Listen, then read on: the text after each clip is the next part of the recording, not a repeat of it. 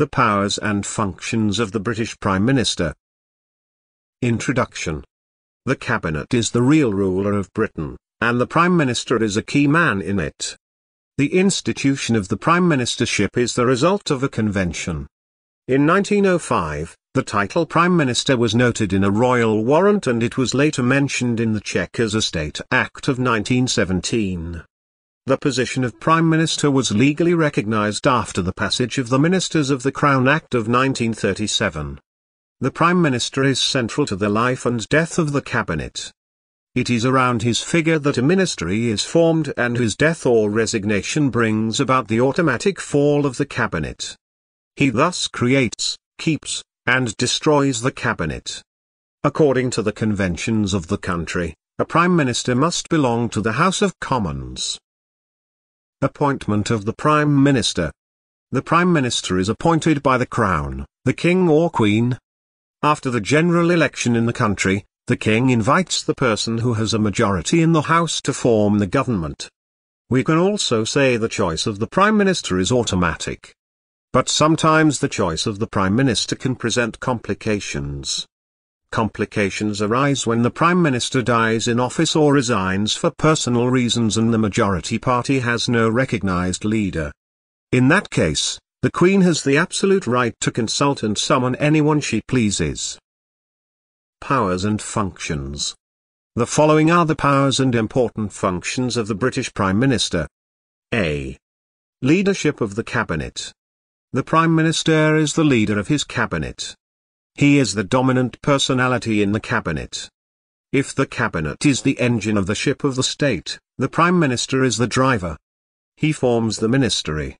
He appoints the ministers and can also dismiss them with the approval of the King or Queen.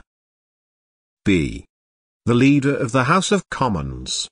The Prime Minister is the leader of the House of Commons. He represents the Cabinet in the House of Commons. He is the chief spokesman of the government, and all important announcements in the House are made by him.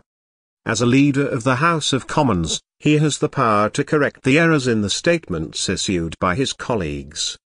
C. Source of communication. The Prime Minister is a source of communication between the King and Cabinet. He plays a vital role between the King and Cabinet.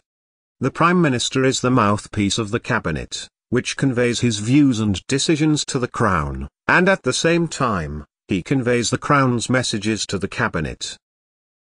D. Control over foreign affairs. The Prime Minister controls foreign affairs. He formulates foreign policies. He can exchange public messages with the ministers of other countries. The British Prime Minister also attends international conferences. E. National leader.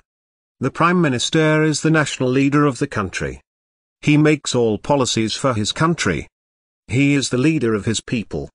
F. Control over the finances. The British Prime Minister also controls the finances of the country. The budget is prepared with his knowledge, and he is kept informed about the financial affairs. G. Powers of appointment. Important appointments are made by the Crown on the advice of the Prime Minister.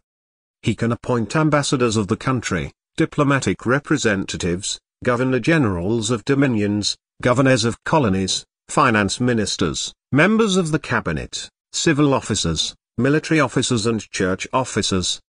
H. Chairman of various bodies. The Prime Minister is the chairman of various bodies. He is the ex officio chairman of the important committees. J. Acknowledged leader of his party. The Prime Minister is the acknowledged leader of his party, which is the majority party in Parliament. K. Chief advisor of the Crown. The Prime Minister is the chief advisor of the Crown. He advises the Crown on important matters. L. Right to choose the date of the election. The Prime Minister is the only person in the British government who decides when to hold a general election, that is, to dissolve Parliament and go to the polls. M. Policy maker. The Prime Minister is the policy maker. All important policies are made by him. N. Power of dissolution.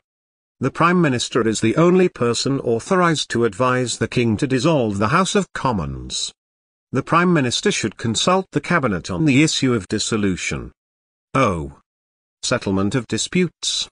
The Prime Minister settles disputes between the different departments of the government.